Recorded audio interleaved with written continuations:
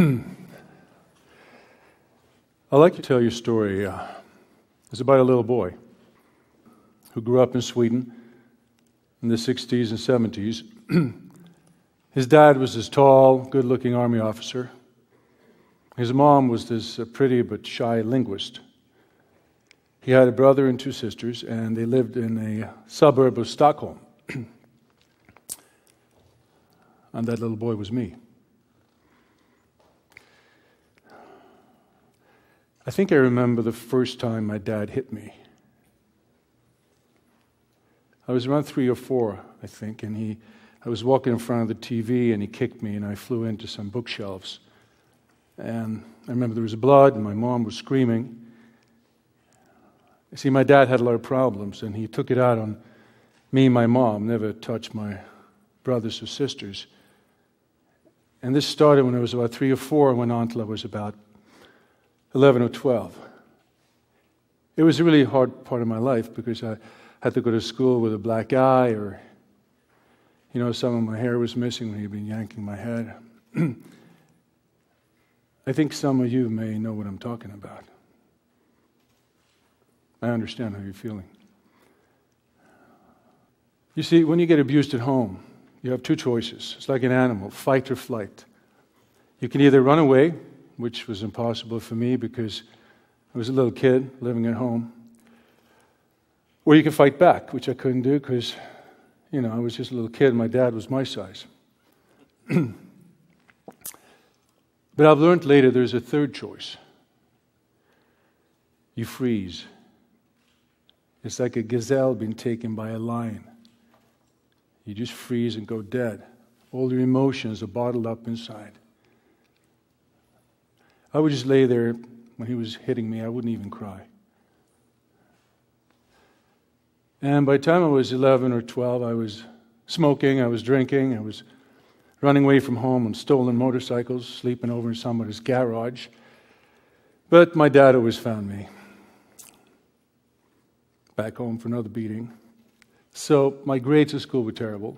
And my dad said, I got to do something. I got to get rid of this kid somehow and get him out of here.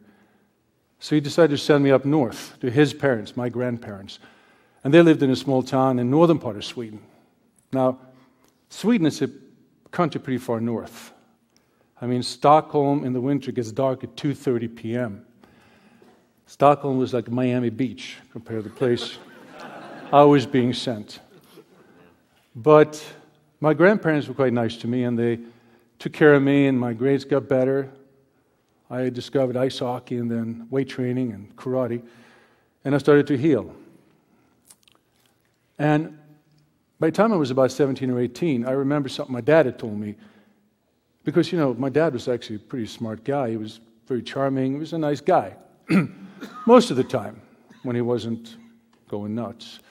And he told me, listen, kid, this socialistic country, forget it. You can't do anything here. If you want to be somebody, you got to go to America. And I always remember that. So I kind of got all the scholarships I could because I didn't have any money. I got a scholarship to WSU, Washington State University. Another one to Clemson. Finally, I got a Fulbright scholarship to MIT, which is the reason I'm standing here. And there was just one little snag. Because my fourth year, it's my last year as a master's, I was in Sydney at the University of Sydney and studying engineering on a scholarship.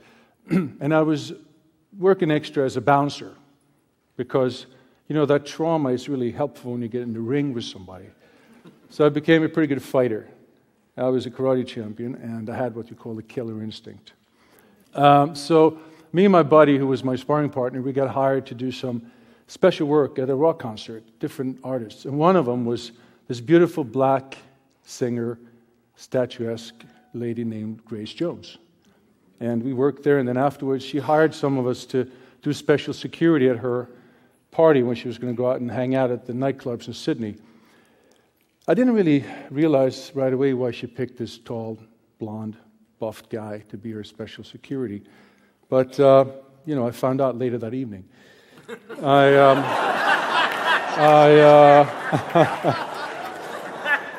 I ended up in her hotel room, missed a few classes the next day, college. And, And she was a world-class artist, totally out of my league. That's what I thought. That she didn't agree, So we ended up having this relationship. I went to Tokyo to do some karate. She was there doing a commercial. Then I ended up moving to New York. So I had a couple of months before I was going to start MIT. And those months literally changed my life. Because what happened was, this is New York City, Studio 54. I met David Bowie, Michael Jackson. First week I was there, I went to some party. There was a little guy with white hair. Came up to me and said, "Hi, what are you famous for?" Took a picture of me. I'm like, "Nothing as far as I know." He goes, "Hey, I want to put you in my magazine." Well, it was Andy Warhol, Interview magazine. So finally, when it was time to go back to school, to Cambridge, MIT, chemical engineering just didn't seem as exciting somehow. So, but anyway, I took this big black motorcycle I bought, 1200cc, threw brace on the back, all decked out in leather. I got in my leather pants, didn't wear a shirt too often in those days, drove up to Cambridge, and I think the professors at MIT had a slightly different idea of who this Swedish star student was. So when this thing just went past the window, and I think they were sort of shocked. They expected somebody else, slightly smaller, maybe with some Coke bottle glasses or something. But anyway, they were as shocked as I was not belonging there. I felt it right away. 3 weeks later, I was gone. Went back to New York,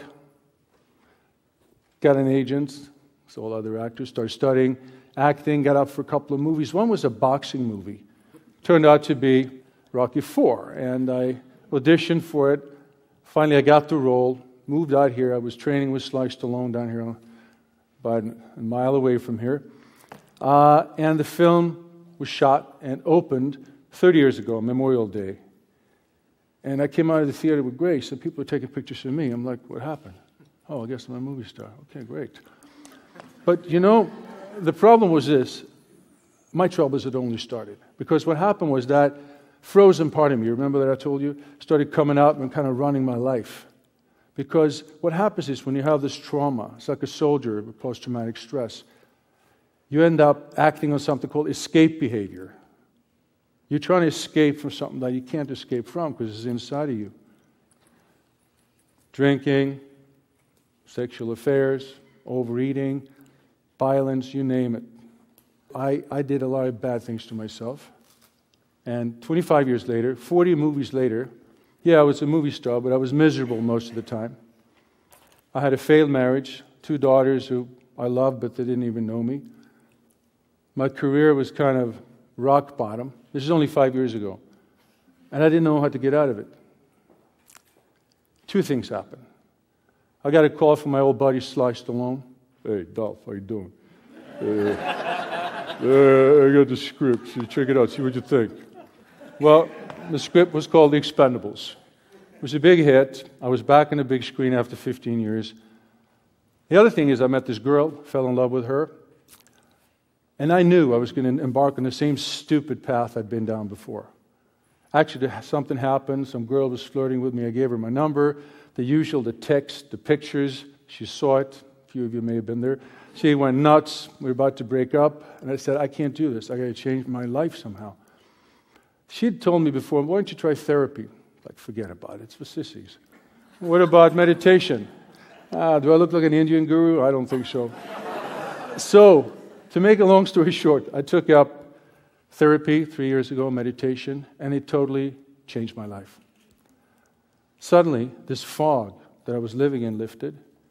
I did the therapy where you go back in time, you relive your experiences, you cry, scream, you roll up in a little ball, you hit the couch with a baseball bat, anything you got to do to start to try to attack this part of you, this frozen part of me that was running my life, and slowly started to become smaller and smaller, and I can sort of see my life come back to me. And the meditation helped as well. So the first thing I did, I went back to see my kids. And I asked them for forgiveness, what I had done, because I told them what happened with my dad. And I was a guy who didn't like what I had done, and they started crying right away. And I realized they had a lot of pain, and I cried with them.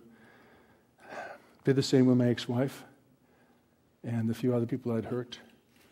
And As a matter of fact, I also, in my head, forgave my dad for what he did, and my mom for what she didn't do.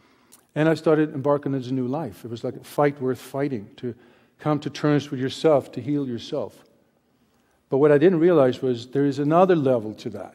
Because once you start healing yourself and feel better, you see other people around you who need help, who have pain. And faith kind of came to me, and I wrote and produced a movie about human trafficking called Skin Trade. I learned about human trafficking, which is a terrible crime. There's 20 million slaves in the world today. It's a $20 billion industry, second largest in the world.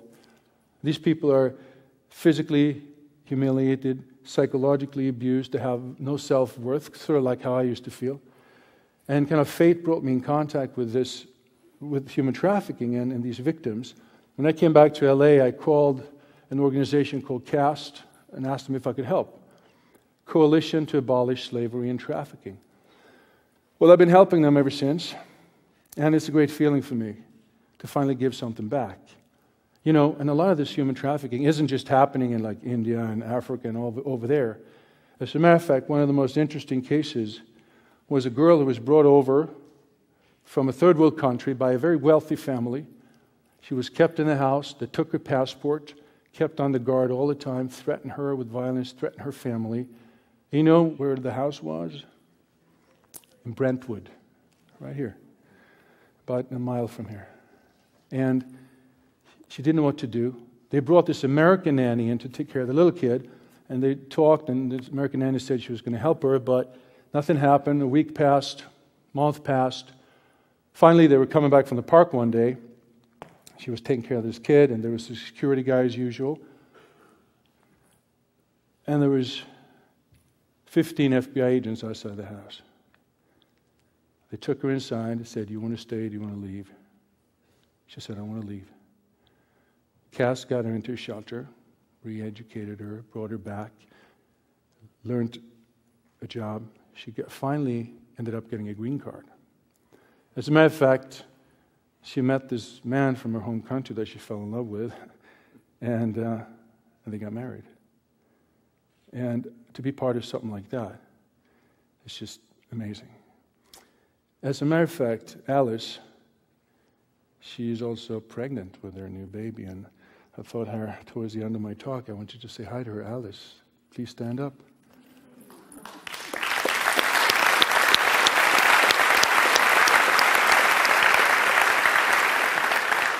So anyway, I guess for me, the experience that I've told you about is like you have to come to terms with yourself.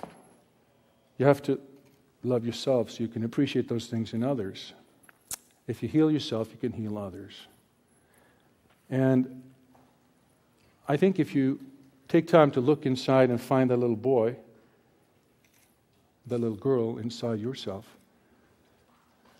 then you treat them well, and then you're ready to look and see a little boy, a little girl next to you that may need some help. Because if you do that, it's just the greatest feeling in the world. Thanks.